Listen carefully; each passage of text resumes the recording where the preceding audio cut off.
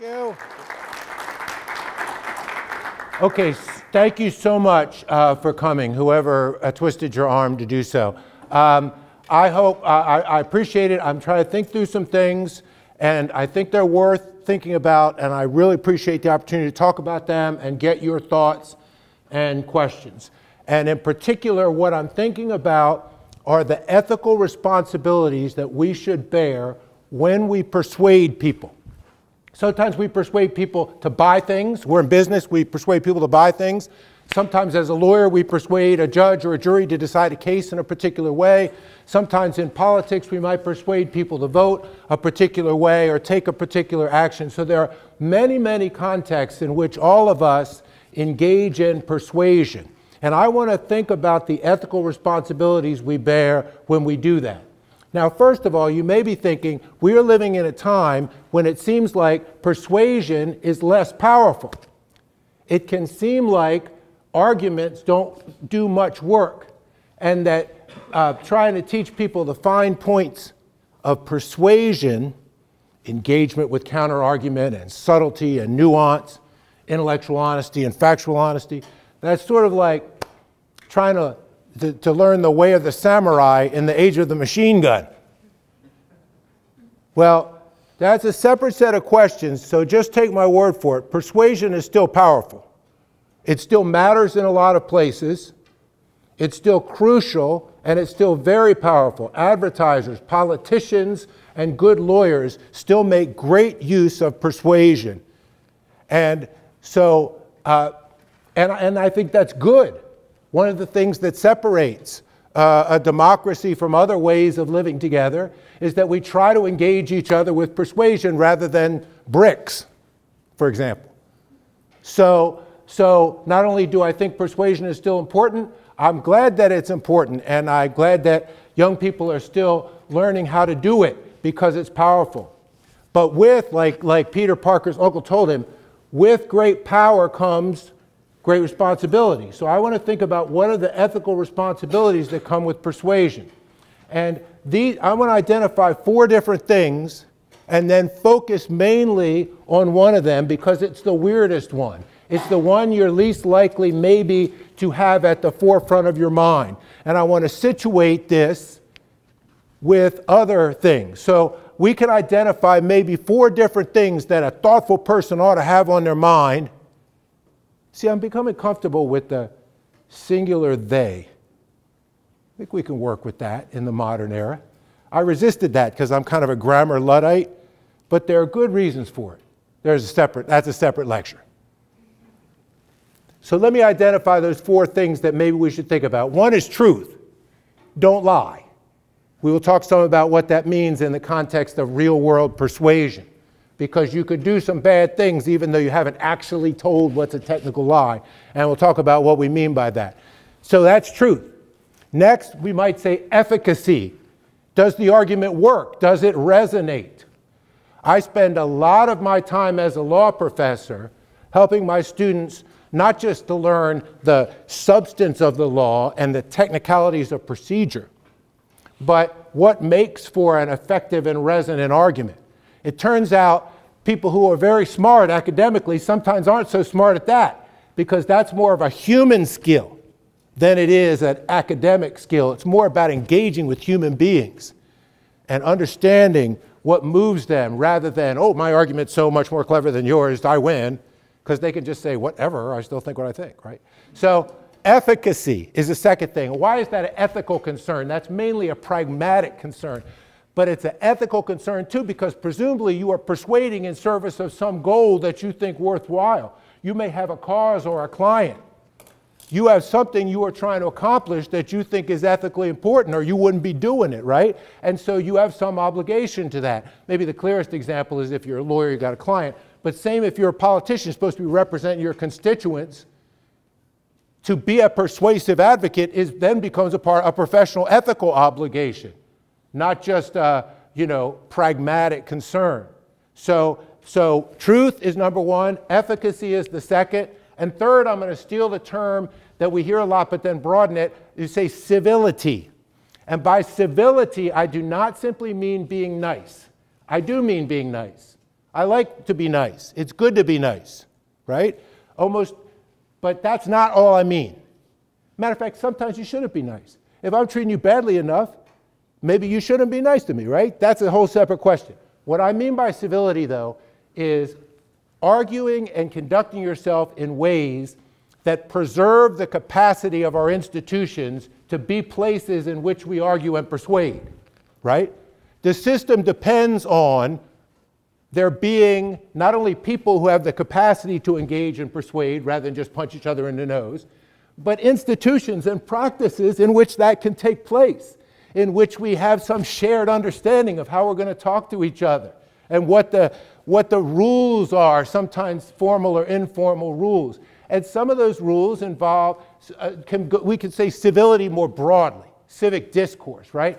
When you argue, I think you have an ethical obligation to have in mind the implications or consequences for the way you are arguing on the capacity of your community to continue to be a place in which argument and conversation happens. That's what I mean by civility. And you see that what we talk about, don't quit yelling, is part of that.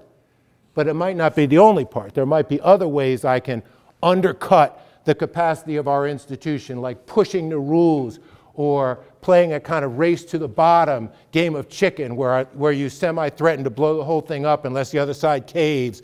There are a lot of ways in which you can argue short-term that might undercut the capacity of your community to be a place where people argue. So I think that's an ethical obligation. Now look, all of these are things you have to weigh. I'm not saying,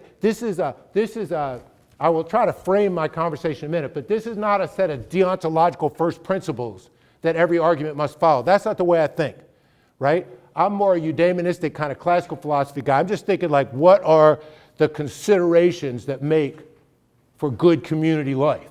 So you're going to have to think about that. Some of these will cut different ways in different places. Sometimes you will have absolute normative prohibitions against certain kinds of practices. But I'm not saying that, so I'm not saying that civility and preserving institutions should be everything. I'm saying it should be something. And the last thing I want to say, which I'm going to divide into two, we might capture as impact. Like, you should be thinking, taking responsibility for, aware of that what's going to happen from your argument. So, truth, don't lie. Efficacy, do a good job, because presumably that's a professional and ethical obligation too. Civility, by which we mean don't blow up the process in the process of some short-term goal. And third, impact. Be aware and take responsibility for the consequences of what you do. Now, some of those consequences are material or what we might call external. Like if as a lawyer I help somebody or argue for some policy that's going to put a lot of people out of work, I should take responsibility for that. If I argue and get somebody off of a crime and they were guilty, I should feel responsibility for that. I should acknowledge first the external consequence. Everybody knows that you should think about what you do. And then you might decide, well, it's worth it because whatever, you know, everybody deserves a defense and that's my job, or it's worth it, worth it, worth it. So first acknowledge the concrete consequences of what will happen if you persuade people. That's accept responsibility for what you persuade people to do and the consequences. But now I'm getting to the part that I care about, the weird part. You also ought to take responsibility for what you do to people in the process of persuading them. That's the thing people are aware of. I'm not saying nobody's aware of it. People are aware of it. But that's the thing I want to highlight and think about. What do you do to people's character and to their communities through your arguments? Through the ways in which you go about persuading them. So if you want to describe this project, you could put a couple labels on it. You could say the ethics of argument or the impact of persuasion on character. You might say my project, and I'll so it's at the highest level of generality first, then I'm going to give concrete few examples, and then we'll get into some of the murky details, right? So At the highest level of generality, you should think about the impact that your persuasion has on people's character and community. And then that's one half. Then you should think about what aspects of character and community are good for people. So you think about the impact of your argument on human beings and their traits, capacities, and their community life. And then you think about, well, okay, if I'm going to impact what kind of people they are and what kind of community they have, I have to have some theory of what's good and bad. Otherwise, you're like giving people medicine with no medical theory. You're like calling yourself a nutritionist, no thought about nutrition. And you say, well, I'm not a nutritionist. Yes, you are. My point that I'm going to try to make is if you were in the persuasion business, you are in the constitutive business. You are in the character constructing business. You are in the community building business if you are in the persuasion business. You could pretend you're not. I'm just a salesman. I'm just selling aftershave. No. If you're persuading people to buy aftershave, as I hope to argue, you are also in the character construction, community construction business, and you have some responsibility for what you do to people in the process. If you say, I'm not in the character business, I'm a lawyer. If you are in the persuasion business, you may well be having this impact. Politician, lawyer, salesman, whatever it may be. So what do I mean? I will start with a concrete example. I might, if I thought that I could convince people to do something worthwhile by appealing to their fear and uncertainty about their Muslim neighbors, convince them that their Muslim neighbors posed a threat to them, and use that to get them to do something, appeal to their fear, I would hesitate to do that. If I could sell you something, a product, by appealing to your vanity and convincing you this product will make you more beautiful, I would hesitate to do that. If I could appeal to your greed and material desire for material wealth by convincing you that my plan will make you rich, I might hesitate to do that. Why? Why would I hesitate? Not necessarily because I'm lying. That's the first obstacle. So I'm probably lying about the Muslim neighbors. That's the first problem. I may well be lying about my product making you more beautiful. I will probably am lying about my get rich quick stream. So that's a problem if you're lying to people. Okay? But I want to set that aside because you can appeal to people's fear and xenophobia. You can appeal to people's vanity. You can appeal to people's material greed without lying to them. You could just be subtle like. You could just point out things that are true. You know, highlight certain aspects of the world that, not lying. Look at this YouTube video. Look what these Muslim people doing in the video. Oh my goodness, did you see this? Let me share. You could just gradually appeal to their vanity by showing them pictures of beautiful people. Don't you want to be like that? Oh yeah, I want to be like that. You could appeal to their desire for wealth, all without lying, okay? So I still think it's problematic. Why? Because you nurture what you appeal to. If you appeal to fear, you are not just appealing to fear, you are nurturing fear. If you appeal to, this is my theory, and I'll try to flesh it out. If you appeal to vanity, you are not just appealing to it, you are nurturing it. If you appeal to material greed, you are making that a more prominent part of the worldview of the people. Now you say, wait a minute, one little argument, one little advertisement? No.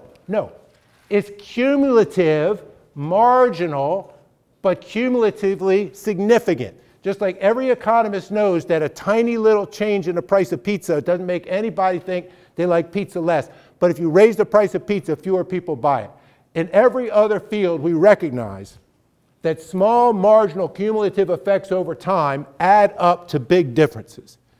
And my claim is that if here and there and there and there, all of us who are in the persuasion business, the lawyers, the politicians, and the marketers, are constantly appealing to, watering, nourishing your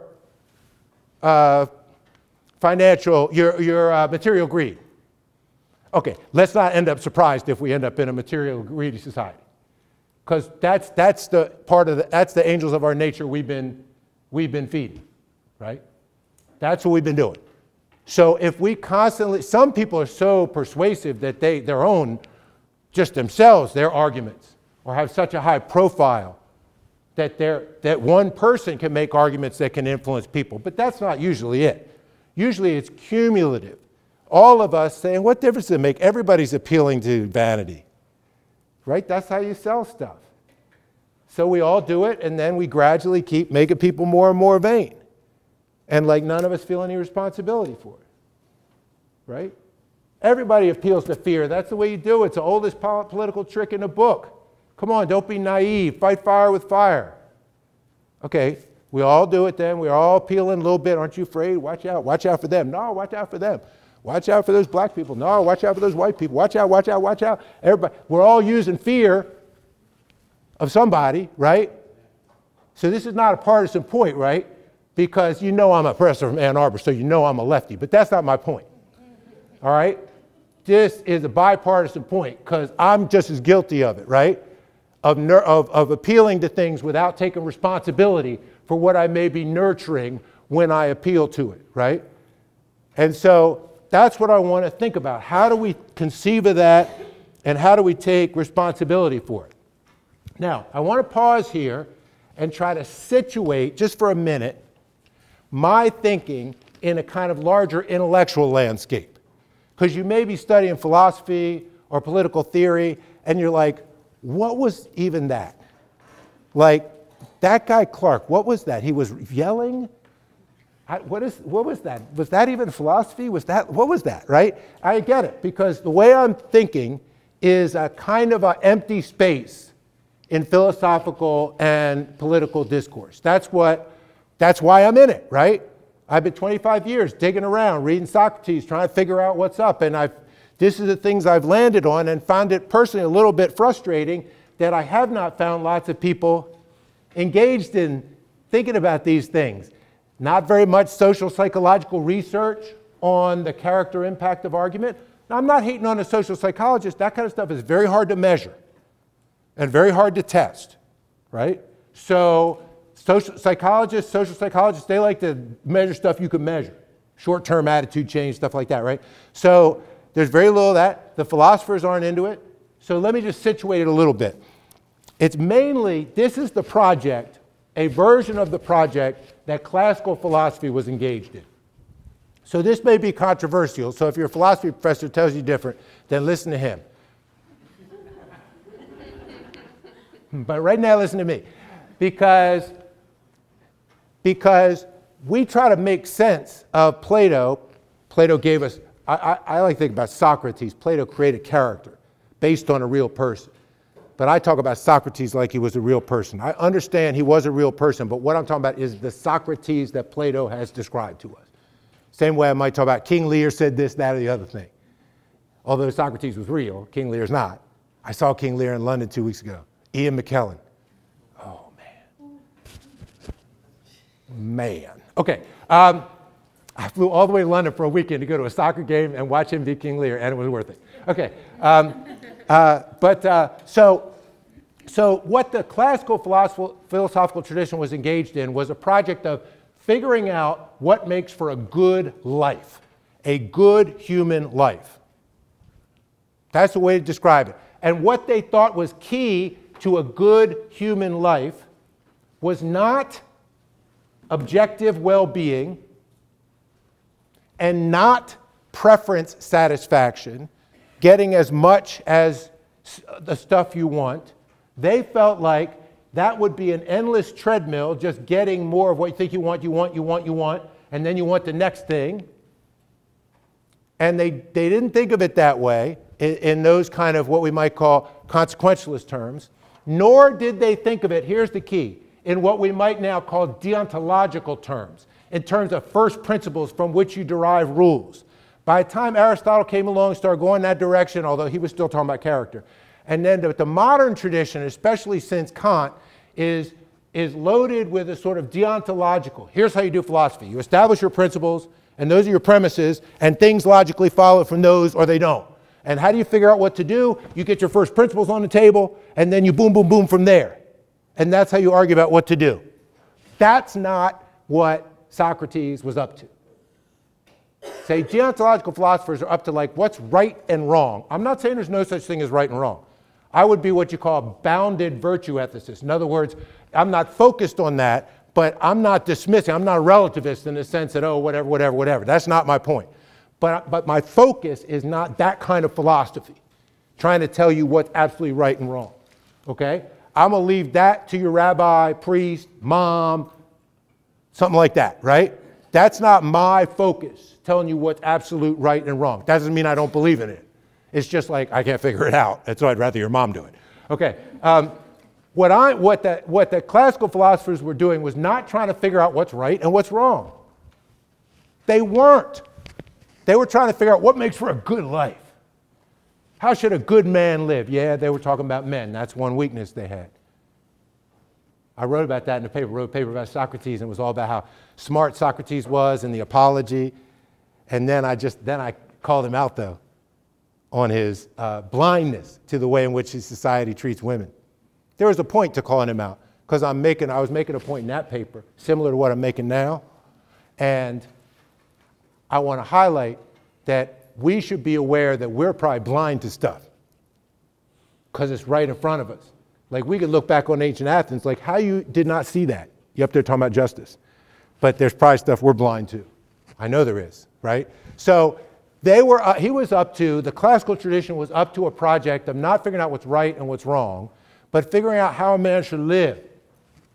Even when he talks about justice, I was worried I wouldn't take time. Now I'm worried okay.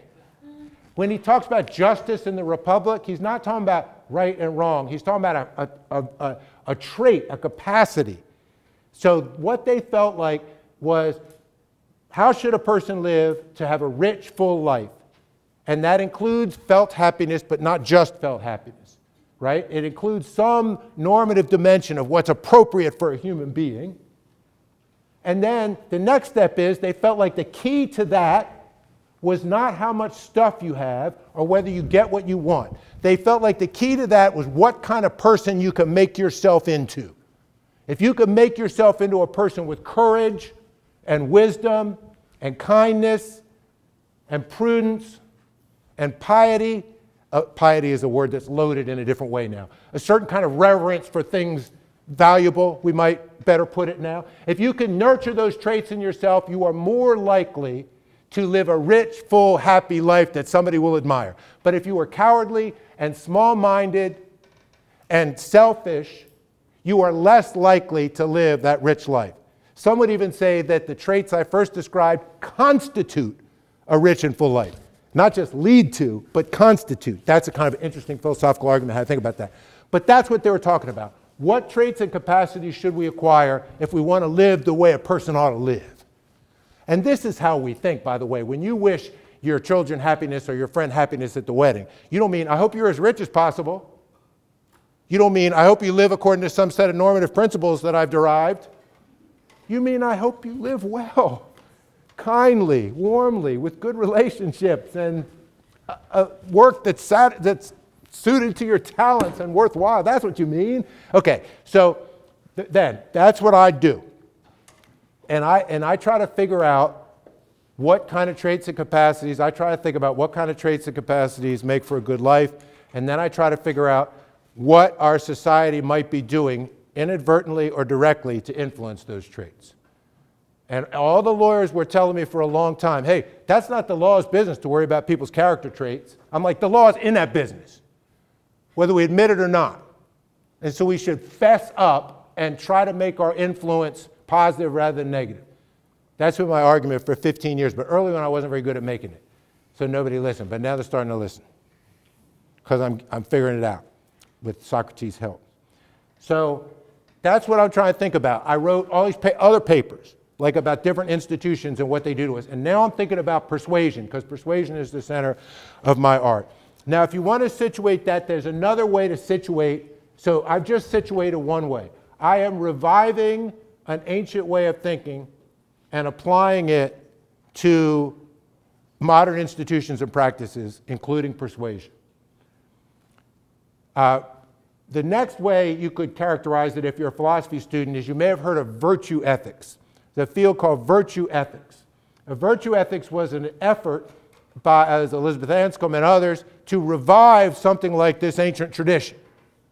And when I first came upon virtue ethics, I'm like, yeah, here it is, gold mine, they're going to tell me what I need to know. But they bailed, the virtue ethics community and philosophy bailed on Anscombe's instinct to try to revive the way I'm thinking I've described. And they became sort of like second order deontology. They started talking about what traits are right and what attitudes make conduct right and wrong. They did this turn and they didn't end up doing it. So modern virtue ethics, which you think maybe will do the thing, doesn't really wrestle with the thing, right? And the other place is that sometimes in contemporary political rhetoric, contemporary ethical and political rhetoric, you will see discussions of public character and ennobling public character. Sometimes you'll even see discussions of rhetoric in its connection with public character and virtue, public virtue. I welcome those things. They tend to come from the right. They tend to be assuming a kind of particular general notion of goodness when they talk about virtue rather than more the concrete different traits. But I embrace that tradition, right? I would love to have people say, hey, Clark, I'm on board, but I think we should nurture different traits from the ones you think we should nurture. Then we can have an argument, right? So there's some contemporary political discourse. So I think that this way of thinking offers us a way to think about our own ethical responsibilities, and I think it also offers us a way to make sense of some of modern political discourse. Okay, so, okay, we're good. So let me say this. How does persuasion work when it works? This is a lawyer's way of thinking about persuasion, backed up by whatever social psychology I've been able to find, backed up by experience of all the old lawyers I've talked to, and that is, you do not persuade by the force of logic, primarily. You persuade by figuring out what kind of argument will resonate with the person you're trying to persuade. You persuade not with the abstract force of your argument. You persuade by, here's the phrase I like, making or finding space in that person's worldview for what you want to do or what you want to say. You got to make or find space in that person's view of the world for what you want to say. Because I can make the smartest argument in the world, and if it does not resonate with what you really care about and the way you understand the world and the way you understand yourself, you're just not going to be persuaded. I have seen very smart lawyers make very stupid arguments because they do not understand that point. And I've seen lawyers that couldn't hardly spell legal theory, what the law schools never heard of, would kick our butt in any trial because they have that instinct to look a person and listen and understand what that person really cares about and speak to that rather than some abstract, clever argument. So that's step one. I would give examples of people like, but you get my point. People make arguments that they think will work for them. And then, if they would take 2 seconds to think about their person they're talking to, they would realize that argument's not going to work for that person. That's not how they understand the world. I'm big pro-gay rights. I see people do whatever they want, right? It's not even my business, right? So suppose I'm trying to make a pro-gay rights argument in a town to have a civil ordinance, say let's not discriminate against people. Some kind of modest anti-discrimination local ordinance, whatever. And then we have a conservative pastor on the city council. And I'm a little worried he's going to feel like he needs to object to my proposal, right? So I'm going to go talk to him. He's not going to go join the damn Rainbow Coalition, but maybe if I could talk to him, he'll realize, all right, I don't have to fight this battle right now. It's not that big a deal, whatever like that. So I go talk to the fella. Now, suppose I come in there with my lefty Ann Arbor self and make this argument like, look, here's the deal. I don't tell you how to live your life, and you don't tell me how to live my life. I won't impose my values on you, and you don't impose your values on me. That's the way they will come out from Ann Arbor and argue, right? So that argument is going to fail so bad. That argument is going to fail because that's not the way that dude thinks of the world. He doesn't think it's my values and your values. He thinks it's his values. Now, I'm not saying you agree with that, disagree with that, right? That's not my jurisdiction. But that's how he understands the world, as do a lot of other people, by the way. So, like, your argument is never going to resonate with that. Don't pose my values, your values. That's not the world he's living in. Who are you even talking to? Besides, that argument is going to make it worse. Because what he's really worried about, if you would take a few minutes to listen and think, is not whether who's zooming who in the back room or whatever in the town. He don't care about that, right? What he's worried about is the erosion of values. He's worried about creeping relativism. He's worried about, well, if there's no more right and wrong and good and bad, and what next? You know, next thing you know, people will be marrying trees. You know, that's what he's worried about. He's worried about creeping moral relativism, among other things, maybe, right? You just made an argument where he's like, see, that's why I'm on. Now I'm going to make 3 speeches against you, my values and your values. That's what I'm talking about. You just blew it by not engaging. Okay, so that's the first lesson. You have to find, and that requires understanding. That requires listening. Trying to really engage and understand what people care about and why, and how they understand how the world works. And then you might be able to make an argument that works.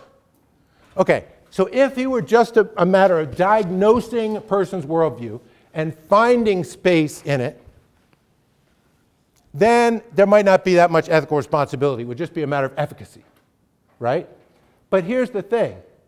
You don't just find space, you kind of make space. You highlight certain aspects of that worldview for people. I came across a line in Homer the other day, and Odysseus talking to his son. He goes, all right, I'm going to tell you something else. He said, I'm going to tell you something else. And put this in your heart. Or the word is, the ancient Greek word phrein, it's like means chest or heart. It sounds better in ancient Greek. It's like allo to go aereo balio emphrasis. And it's like, put this in your heart.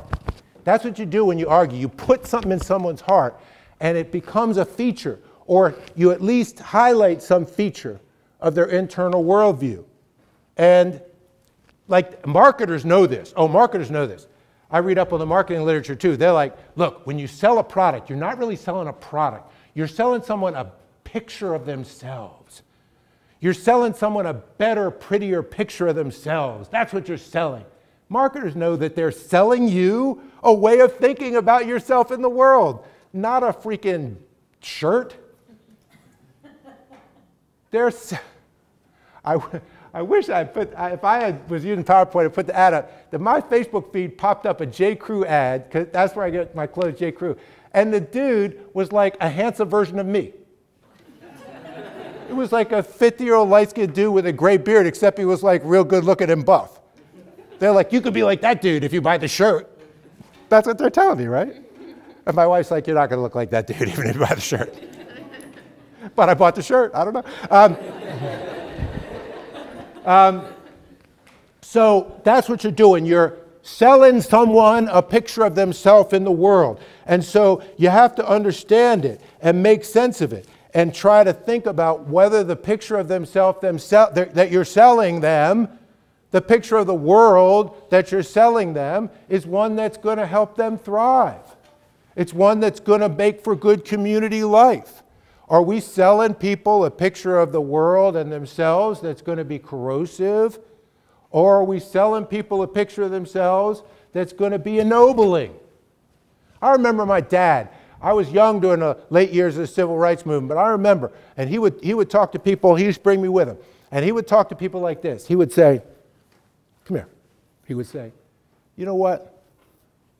I could tell something about you. I've been around. I could tell something about you. He is a little stocky guy. I could tell something about you. You don't judge a man by his color. You judge a man by how he takes care of his family. I seen you in church. That's how I know I could talk to you. So listen up with this. That's how he would talk to him. He was nurturing their capacity for growth. Now look, if the dude was just a straight Klan racist or something, that would never work. But most people aren't just a straight anything. We're all always in the business of figuring out how we think, figuring out what's going on in our world, especially in times of change. It's so easy to judge people from the past generation or something that, oh, you know, whatever. We need to look ourselves, right? We're all hopefully in the process of learning and growing. All the men of my generation are right now just open our eyes to what life has been like for women all along. We thought we were so progressive because we didn't grope on anybody. Oh, I'm so great, I didn't grope anybody. Only to realize, you know what? We should have stepped up. We were indirectly complicit in a world. Some of us still are, because some still in denial, right? Oh, they're, you know, whatever. Okay? But we're gradually coming out of denial, right? I told my little daughter, said last week, said it's a tough week, talking about the whole hearing, Kavanaugh here. She goes, Dad, it's always been raining. Y'all just been hiding inside. I got 3 daughters just like Lear, and that was the little bad baby one too, just like his little bad baby one. And she knew I had just seen Lear. That's the part where Lear wakes up to the plight of the homeless, which he doesn't wake up till he's out in the rain. And he's out in the rain, and he just stops in the middle because he's ranting, going crazy, you know. And you know McKellen like chews the scenery, so he's screaming, ranting, everything like that. And they got literal water coming in the theater in London. It's all crazy, right? And then he pauses. He lowers his voice. And I don't remember the whole line. Something like, oh, you wretches, wherever you are, that bide the pelting of this pitiless storm. How can your houseless heads, your unfed sides, protect you in seasons such as these? And then he pauses, he says, then he lowers his voice. He says, oh, I have taken too little care for this. Yeah, so that's where we are. That's where men are right now. We finally realized it's been raining on you all along. We're going to try to fix it, or at least not exacerbate it. And so we have to think about what kind of world we're constructing through our arguments, what kind of traits we're building, and how people see the world. And the point of that is, all of us, even the old ones who think we know everything, are still in the process of figuring out who we are. Still growing. So everyone you're talking to doesn't have a fixed worldview. That means you're going to have an impact on it, potentially. I'm going to give you one more metaphor. Good, we're good, right? A few more minutes? Okay, I'm going to give you one more metaphor to think about this process. This will maybe help shed some light on current political discourse. And that is, I want you to imagine that you have a map on your phone of everything. Not just the physical world, but everything. All of human history. All of experiences and everything. That's the map. That's where you're going to get all your information from now on. That's how you're going to figure out what to do. That's how you're going to figure out who to marry. That's your source of information. This is a metaphor for the world now, right? I know I'm heavy-handed. Like, we get your metaphor. Okay. This is a metaphor for your view of the world. The metaphor for limited human cognition, to imagine ourselves having to view the world through the lens of an iPhone on a map. Okay? Because our sight is limited in so many ways. So here's the thing with that map. It's edgeless. You can keep scrolling and you don't get to the edge. Here's another thing with that map. It's fractal. Who knows what fractal means? Fractal means no matter how close you go, it still shows more intricacies and complications. It never resolves itself. It's always more and more complicated. Plus, it's changing sometimes. And it includes everything. And guess what else it includes? You. Everything you ever did. All your failures and successes and the stuff you kind of wish you didn't do, and all the stuff you did that you didn't do that you should have, and everything your people you admire ever did or said. It also includes all the people that are suffering terribly. Now, you got to navigate this. You got to figure out a way. And you look at it and you see there's patterns. You can see patterns in it. If you zoom out, you could see big patterns in it. And if you zoom in, you could see different patterns, right? And you could see, oh, here's words and pictures and stories. Some of it's so beautiful. Oh my God, you just want to stare at that part. That's Bach. That's part. You just want to stare at that part. Driving up here, listen, Hilary Hahn just recorded some Bach partitas. He said, that's a recommendation. Oh. Okay, so that's that, or flowers, whatever it is you love. And then, but also it includes you. Now, you got to use that to make sense of your world, but you can't see it all at once. It's just orders of magnitude more than you could ever comprehend at once. So you need some way of making sense of it, right? Some way of highlighting salient features, some order to impose on it. And if you look at it one way, in one spot, at one level of magnification, focusing on this part or that part, it makes sense in a certain way. And you need it to make sense. You also need it to make sense in a way where you're not the bad guy. That's crucial. You need that map to make sense in a way that helps you figure out what to do and in which you are not the bad guy. That's what you have to do with that map. So you are spending your life looking for some, I want to use the word story, but that suggests it's pure fiction, account, theory, some way of describing the world that allows you to manage its overwhelming complexity while still appreciating some of its beauty. A way that allows you to navigate this world that's just way, way, way too much and too confusing. You have a sense that if you could understand it all, deep down it would be beautiful. And some people spend their life trying to drill deep like the physicists or the poets. But most of us are just trying to get our kids fed. So we just want to figure out some way to make sense of this craziness in which we live. Sometimes you get scared. You think it doesn't mean anything. It's just random. It's just craziness. I can't make sense of this. That's scary. You can't live like that, right? You got to make sense of it somehow in a way that helps you figure out what to do and makes you feel okay and allows you to enjoy the holidays with your family, even though bad stuff is happening. And you need a story to make sense of a world. So you zoom out, you zoom in, and then, you're always building a story. And when somebody persuades, they're helping you with that project. That's why when you could tell a whole story, it's not like lying, because there's enough data points, enough facts in that map to make 1,000 different ways of explaining it. Right? There's enough information. Just if you highlight certain parts, oh, now I see it makes the shape of a giraffe, whatever, like that. Like one of those word searches where you can say, well, look for the numbers, or one of those pictures you look at it a certain way, but vastly, vastly more complicated. So you don't have to lie to help people construct one view or another. Two people who see the world differently, yes, one might have some inaccuracies or other inaccuracies. That's not what I'm saying. I'm saying they just see the world differently because they're focusing on a different small subset of the vast number of data points.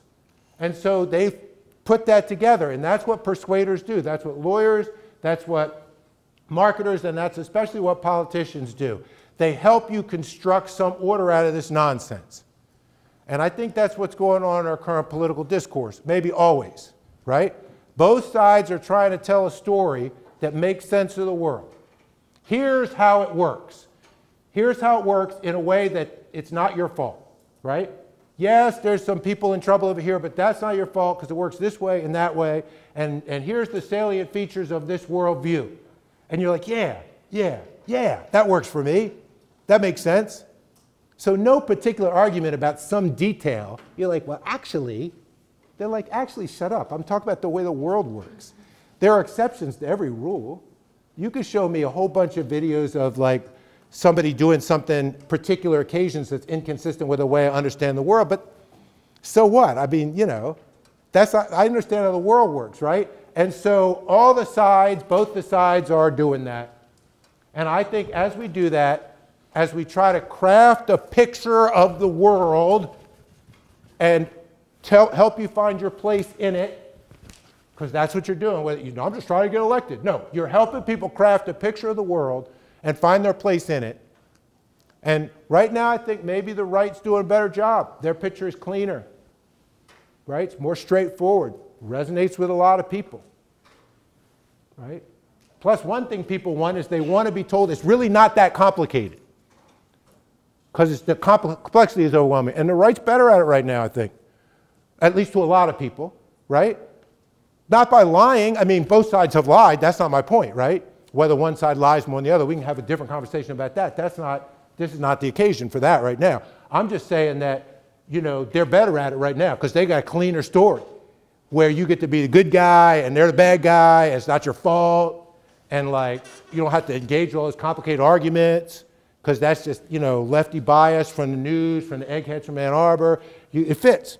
The left, our story's all jacked up and complicated.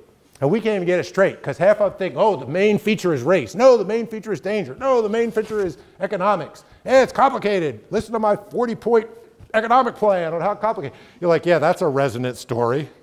Every time Democrats go to a debate, like they lose points because they get in there with like, here, it's complicated. There's all these things. And people are like, whoa, it's that. Shut up. And the other side's like, here's how it works. They're the freaking bad guy. You're the good guy. Yeah, that's what I thought. Now, I'm not, look, you guys, you know, that's the world. I don't care. Look, there's nothing wrong with a clean story. There's nothing wrong. I'm not here saying the story's bad or good because it's clean or complicated. Any story we tell is a vast oversimplification of our crazy world. Besides, the left is capable of telling some pretty oversimplified stories too. I know that for sure. So that's not my point that I'm cracking on. All I'm saying is, whoever we are, when we tell our stories, we ought to think about the worldviews we're helping people build, not just the short-term goals.